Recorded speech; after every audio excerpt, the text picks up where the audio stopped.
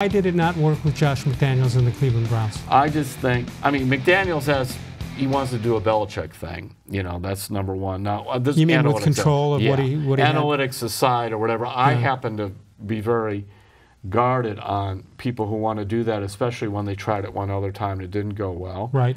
And I'm sure that, I mean, the back of your mind, if you're the Browns, you know, you're insecure to begin with. And you, okay, so I get rid of the deep pedest and everything else. And what if this guy changes his mind again? I mean, you want to think it's not going to happen? Right, but you don't know. It's the Browns. I mean, you're afraid. Now, does that mean you have to go into Stefanski's camp or anywhere else? But I will go back to, again, after that, this is the first actual interview he's had since he backed out of that job in 2018. Is that right? Yeah. Yeah. Yeah, well, there's baggage. There's no question about it. What do you make? Flip side, by the way. Okay. Brilliant on offense. He is. Because Belichick, you always got to watch Belichick's defensive coordinators, you know, because Bill doesn't do much with the offense, you know.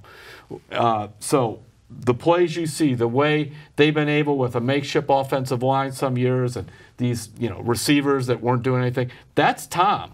The play calling is Tom. I mean, I'm sorry, that's not just Tom Brady, rather. It's also Josh McDaniels.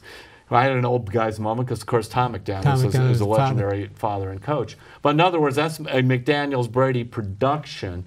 And the fact, too, that, you know, you could have a breakup with a star quarterback in all those years, too, and they didn't. Absolutely. What do you make of the stories that have been running rampant about Jimmy-Haslam demanding that the head coach, whoever it was going to be, meets with him on Friday mornings or afternoons to go over the game plan? That makes everybody look silly, for starters, if it in fact is true. So what do you get from that? I mean, some of these are going to be true and some not. Because the other thing, too, when guys don't get jobs, their agents go to work and kind of pass out stories to the media. This is why they didn't do it.